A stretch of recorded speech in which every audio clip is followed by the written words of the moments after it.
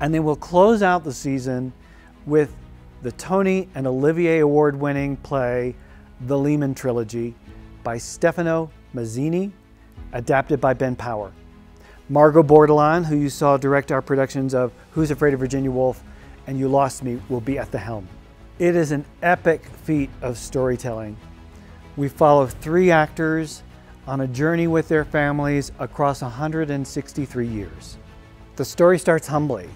He builds a little shop that makes men's suits, and they're successful. And the story follows the 3 brothers building that business and then moving into cotton, growing that into something really successful, creating a middleman. They were the first to create the middleman in the American economy. They then move into locomotives, into computers, and then finally into high finance.